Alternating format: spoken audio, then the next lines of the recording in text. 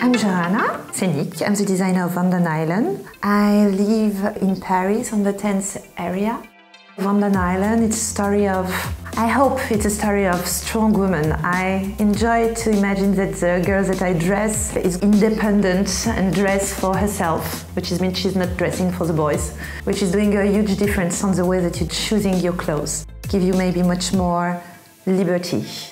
I love technical fabrics. I'm someone very sensitive. I need to touch, I like to smell the fabric, I like to cut, I like to do stuff, and I really have like a special contact with them, I think. The project of the bag gave me the opportunity to try something else that I will never do for my clothes. So you try to make it as unique as you can.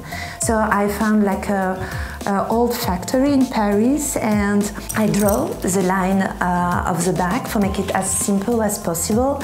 And we make it on verre soufflé, so it means by mouse. And after we make it a little bit contemporary and using guys and put some light. So it's a mix about the work of one of my friends, which is had AIDS and doing light in his artistic work. And it's going well with the electricity of the woman that I dress. I'm really proud to be a part of it, and it's amazing to think that you can be part of something that can help other people.